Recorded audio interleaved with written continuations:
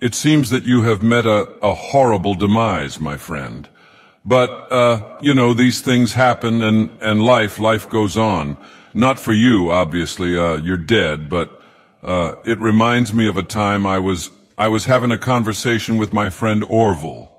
We were, where were we? We were by the river. We were sitting by the river and watching the fish leap over the falls, and, I said to Orville, sometimes I feel like a fish leaping over and over again, always trying to get somewhere.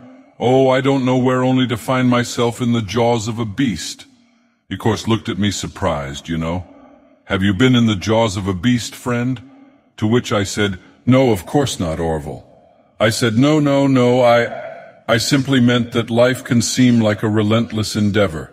Overcome meaningless obstacles only to meet an equally meaningless fate, regardless of your efforts, regardless of the obstacles you've passed.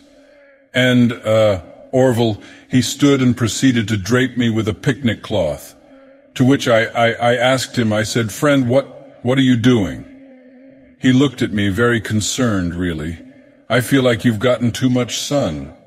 Indeed, Indeed I had. He proceeded to pour me a glass of just ice-cold lemonade. Ooh, you ever mix it with iced tea?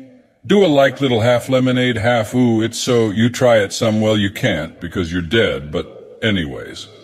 So, you may be asking yourself, how did I go from sitting by the falls drinking lemonade to being wedged in the air duct, not only with Orville, but with an entire assortment of fruity-colored friends?